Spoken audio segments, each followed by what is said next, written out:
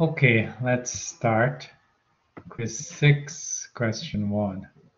Okay, there's a cash advance of $2,090 and to be paid off in the next 4 years by payments of 296.78, made semi-annually at the beginning of each payment period.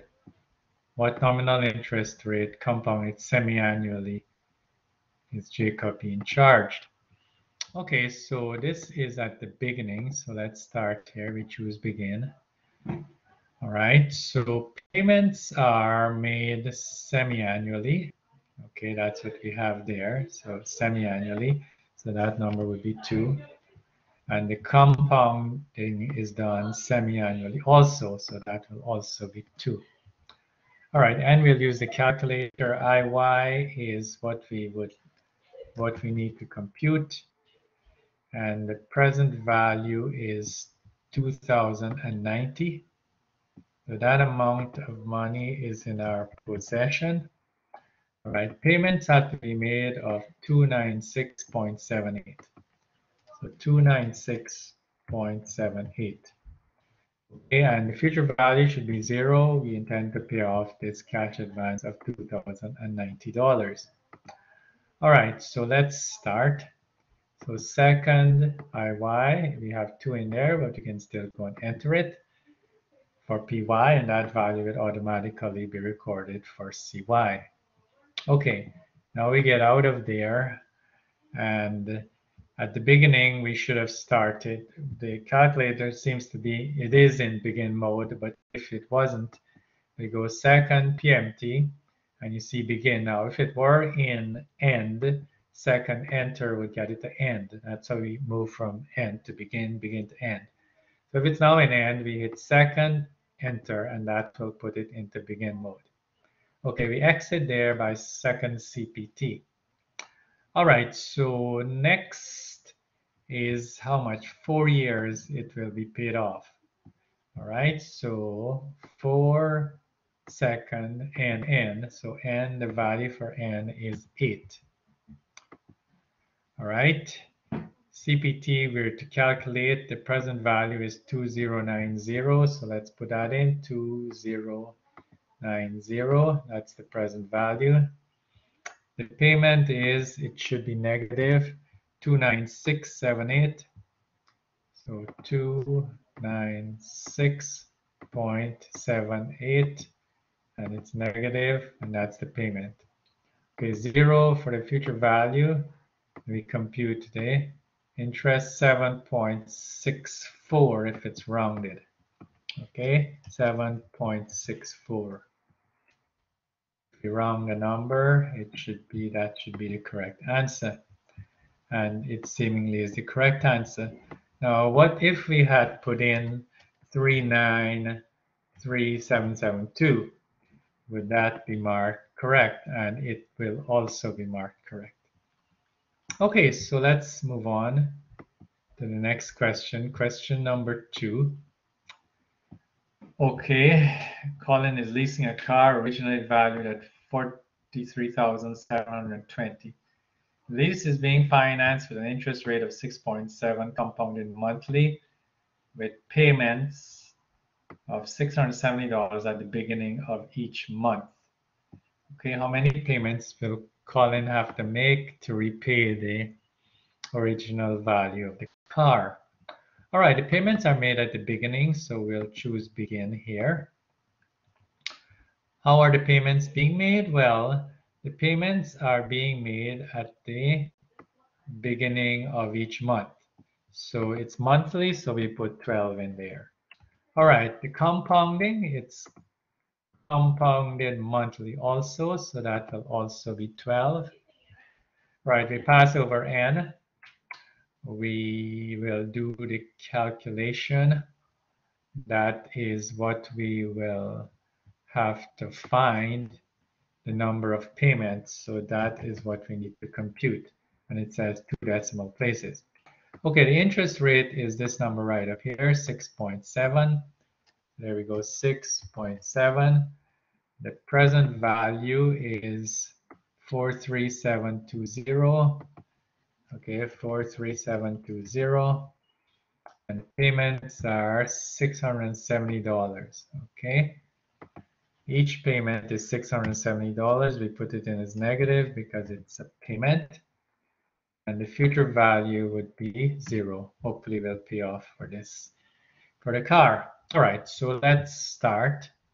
Second IY, the number is 12, and PY is 12, CY is 12. Now please note that the calculator is already in the begin mode, so I don't need to put it into the begin mode. All right, how many payments? So we're computing N. The interest is 6.7, so 6.7 IY. 43720 is for the car. 43720 is the present value. Okay, payments 670, so 670 plus minus payment, and 0 for the future value. And then we compute N, and N turns out to be 80.8. All right, so the number in here is 80.8. All right, it's rounded to 2 decimal places. But the number of payments, we cannot have a part of a payment. So once it goes over, then the answer will be 81. The number of payments will indeed be 81.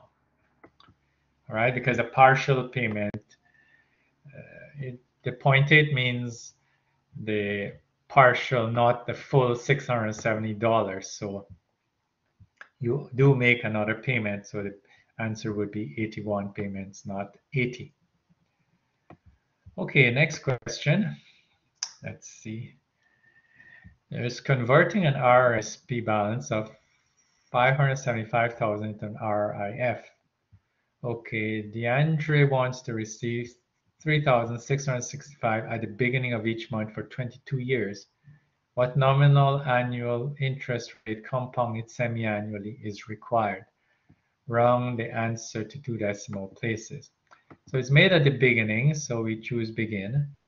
All right, we choose begin there.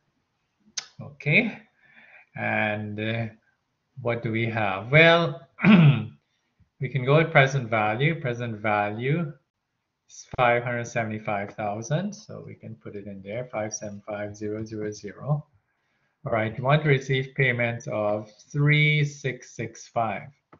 Okay, 3665. Now we're receiving these payments, but this is really not in our possession, so we can put that present value as negative.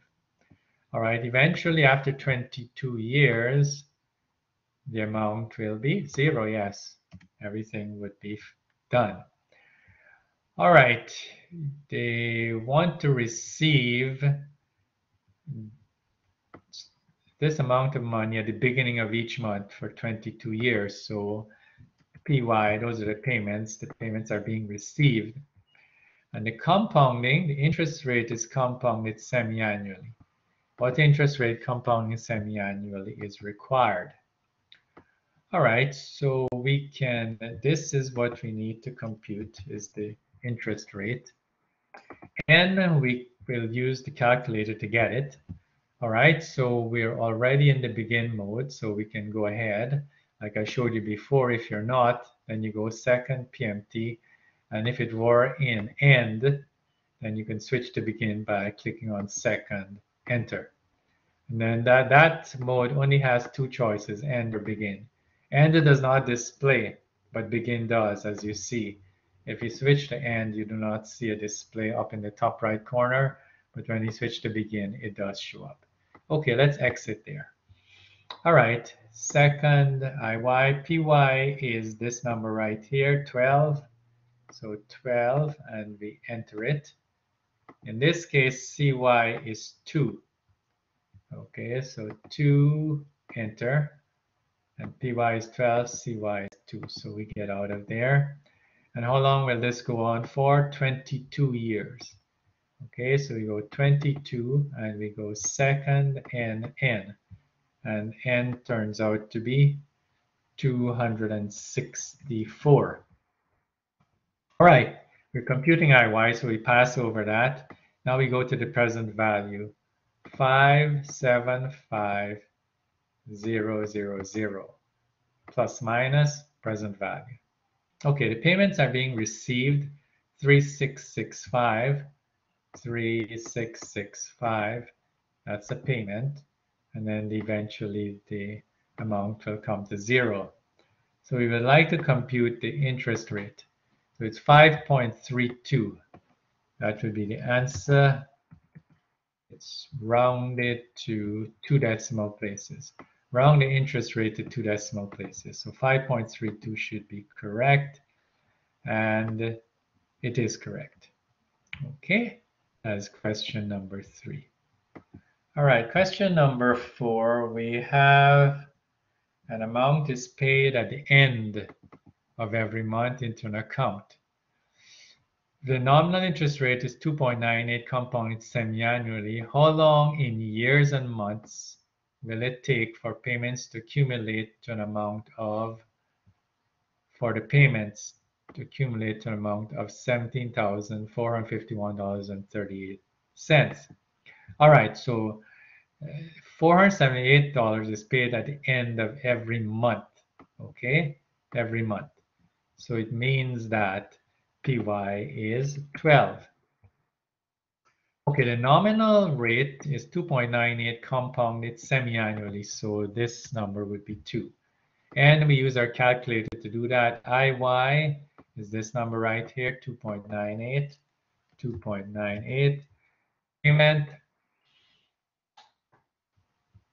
take for payments to accumulate to an amount of 17. Okay, the payment is 478, is paid at the end of every month.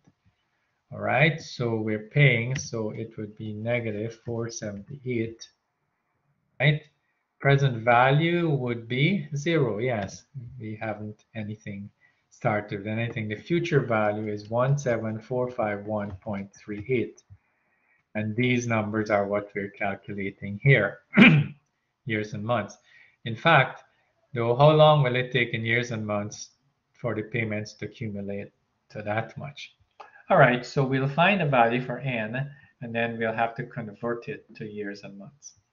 Okay, so where do we start? Well, we start with second IY, PY is 12, and CY is 2. So 12 for PY, oops, sorry, 1, 2, PY, and for CY it's 2, enter.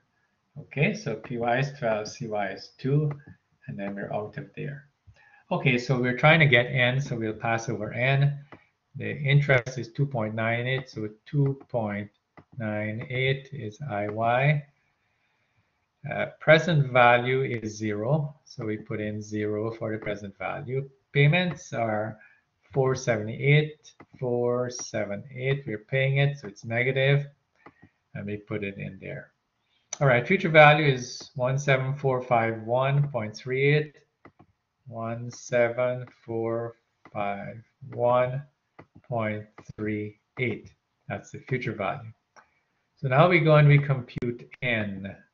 All right, so n is 34.94, as many as wish you carry. Maybe you should carry as much as you can. 34.9174382. All right, so we do not round it. We leave it at that. Now, how do we convert it to years and months? Now, how long will it take for the payments, okay, to accumulate? So the number we have to divide n by is the number of payments per year, which is 12. So we proceed and divide that n by 12, and we get the number of years. So 2.9097865. So it's 2 years, 2 whole years. So we have to convert the decimal portion into months. That's of a year, 0.9097865. So to do that, we subtract 2, and we get 0.9097865. To convert it to months, we have to take this and multiply by 12, and that would give us 10.917432, but it's over 10. So this has to be 11 months, right? In years and months. You have to round the month up, okay? Because it's every month. You cannot have a part of a month in there. So we submit it and the answer is correct, but N has a problem. What could be the problem? Well, the problem is because we're still in the begin mode. All right. So what we should do is go second there, begin, and then we get out of begin and we come out of there and we can now compute N. And now if we compute N, we should get a different result. Now, as you can see, all right, it's a good demonstration. It's really 35, and let's submit the question. So it so happened that the 35, it didn't change the years and months, because if we take that and divide by 12, what do we get? We get 2.91666669.